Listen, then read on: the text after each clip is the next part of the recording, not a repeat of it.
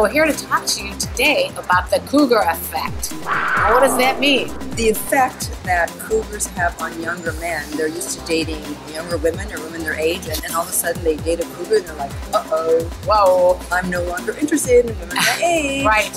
So I got an email the other day from a guy saying, I don't know what to do. I'm 21 years old. I went on a cruise and I fell for this girl. She's in her 40s with this wild, great sex.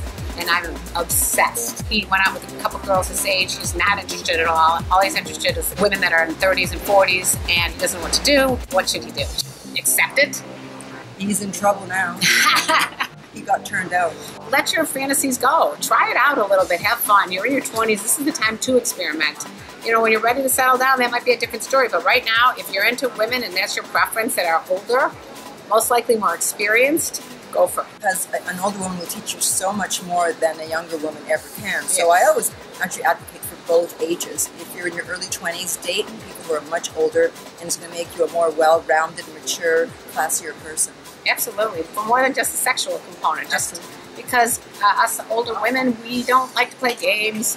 We don't have time. We're kind of past all that. So to the guy that wrote me, what should you do if you've got this obsession? Okay, let it ride. Just do it. Do it. Like he says. Just do it. Thank you all for watching my show, Karen Lee Potter.